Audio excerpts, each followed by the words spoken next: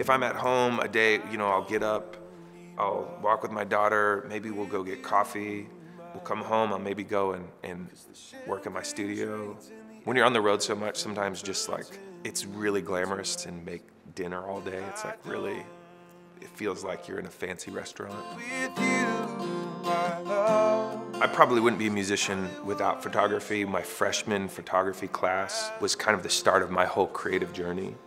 And I had a teacher that handed me a camera, and I went out and shot a bunch of images, and she said, you need to do this, you need to pursue something creative. You know, for me creatively, music is images. It's very like, I love to write in kind of pictures, and that's kind of how I see the world and how I see songs. You know, there'll be, in my brain, there'll be this movie playing, and I feel like photography is the same way. You're kind of capturing these moments and these emotional memories, and songwriting is very much accessing the same place in my brain. Kings and Queens is really like started with just me and this other artist talking about how you can be successful at times and happy, and how you can be unsuccessful at times and miserable. You can be all the combinations of those, and how really kind of outside of music and fame and success, and whether your record's doing good or bad, you know, that it doesn't really equal happiness or fulfillment, and you know, your family and being passionate about what you do, and some of those things really become more important. So we just kind of sat down and were like, we don't need this, we don't need that. You know, we'll be kings and queens in our own mind. And that really became kind of like an anthem, and the song just wrote itself. I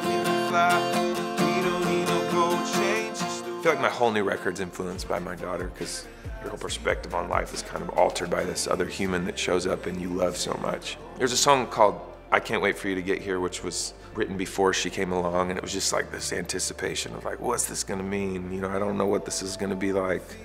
And it's nothing like I thought. It's really cool to have Canon support my music. They're a really cool company that makes really cool cameras, and I've used them for years, and yeah, it's really special that we gotten to do something together.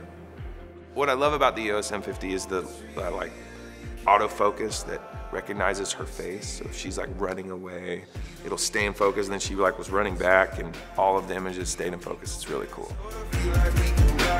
I would say making memories is like our favorite thing to do.